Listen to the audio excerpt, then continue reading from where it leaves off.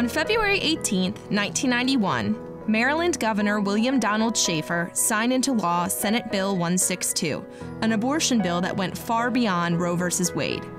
Pro-lifers mounted an all-out effort to repeal the law by referendum, but the referendum failed, leaving Maryland with one of the most extreme abortion laws in the United States. Maryland's abortion law is recognized as one of the most permissive in the country by NARAL Pro-Choice America.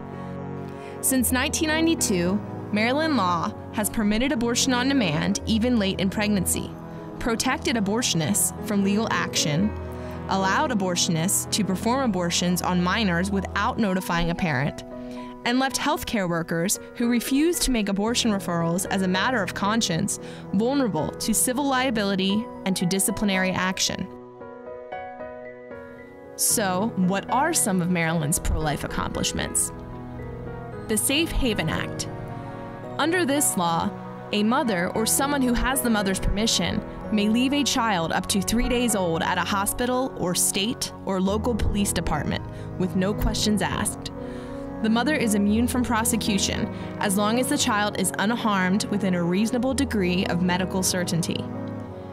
This law allows a mother who cannot care for her infant to place the child in a safe environment while protecting her anonymity.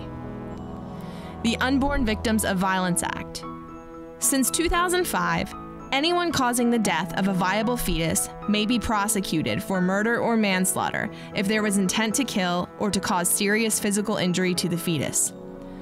The law exempts the pregnant woman herself from liability and explicitly states, nothing in this section shall be construed to confer personhood or any rights on the fetus.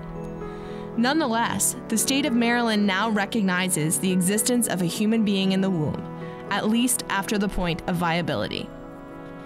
Maryland Right to Life is the Maryland affiliate of the National Right to Life Committee, the country's largest and most effective pro-life organization. Maryland Right to Life has a threefold mission. First and foremost, we work in the legislative arena to attain legal protection for all innocent human life. During each General Assembly, we monitor all legislation and take a position either for or against any proposed bill that may impact the right to life. In addition, we work with pro-life legislators to propose bills to protect unborn children and their mothers, as well as other vulnerable members of the human family.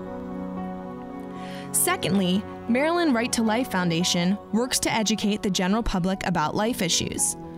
We present detailed, factual information to various audiences in order to enable people to make truly informed decisions about such issues as abortion, euthanasia, infanticide, human cloning, and embryonic stem cell research.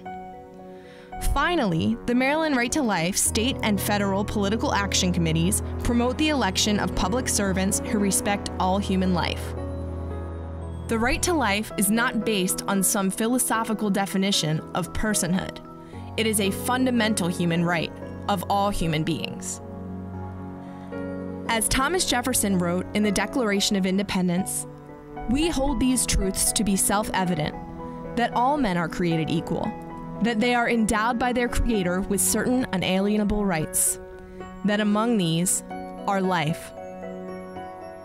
Maryland Right to Life exists only through the generosity of its members and supporters. Unlike the purveyors of the culture of death, we receive no government funds or corporate grants. Your gift to Maryland Right to Life is an investment in life. We are working to make abortion and the culture of death unthinkable, but we can't do it alone. Please stand with us by supporting this vital work.